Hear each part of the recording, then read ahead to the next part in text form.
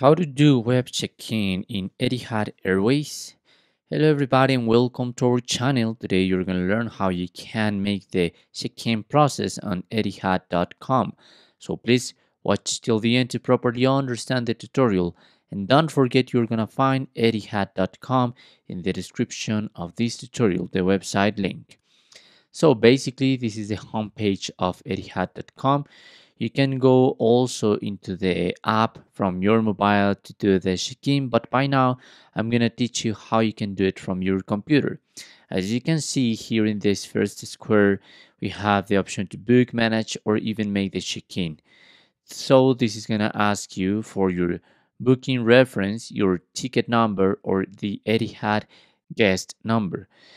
Where you can find this, so if you click on it, this is gonna let you know that here, for instance, in the booking reference, your PNR is your booking reference 6-character code, or the ticket number is the 13-digit code on your e-ticket. Okay, you just have to place or your booking reference or your ticket and your last name, and once you have done that, you must to click on check-in. Unfortunately, by now, I'm not going to be able to show you the full process because I don't have a ticket from Etihad.com. But what you can do here in the next steps is add some extra seats, extra baggage if you need it, and to complete the process before the departure of your airplane. It could be 48 or even 24 hours before your flight. Sometimes when you don't make the check-in online, you must go directly into the airport and make this process with their company, Etihad.